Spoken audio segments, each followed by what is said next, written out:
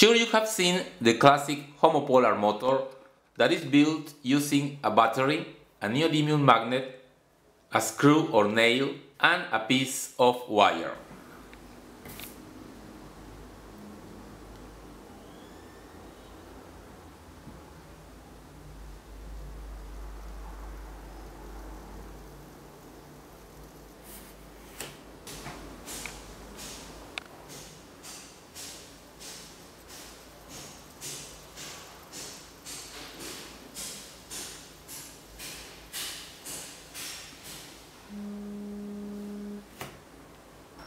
Today I want to show you this not so common version of the homopolar motor.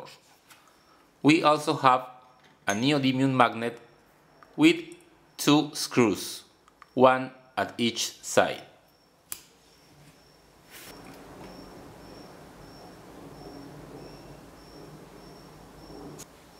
The screws fit on this small hole that is perforated on the copper strip.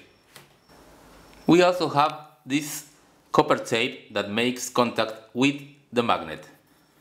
We will connect a battery here and here, so the electricity flows from the copper tape to the magnet, then through the screws to the copper strip, and then back to the battery. The motor works because of the Lorentz force. When we have a conductor that has a current flowing through it, and the conductor is immersed in a magnetic field, then the conductor will feel a force in a direction that is perpendicular to both the current and the magnetic field.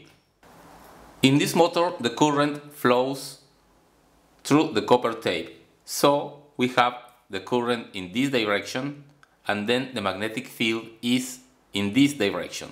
Therefore, we will have a force upwards or downwards, depending on the sense of the current and the magnetic field. So if the force is upwards, the motor will move in this direction, and if the force is downwards, it will move in the other direction.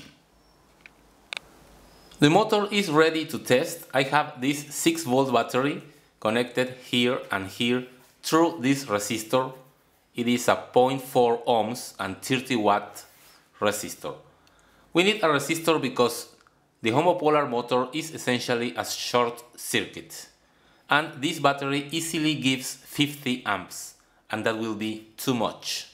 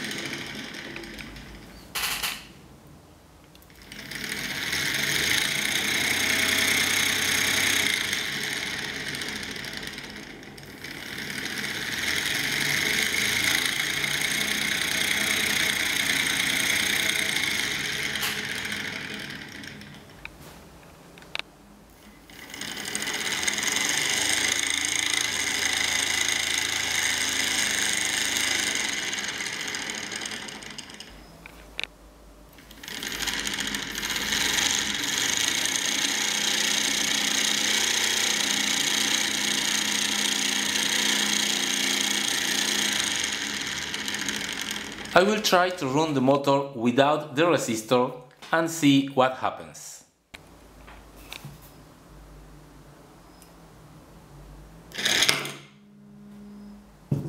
Too much speed. Let's try again.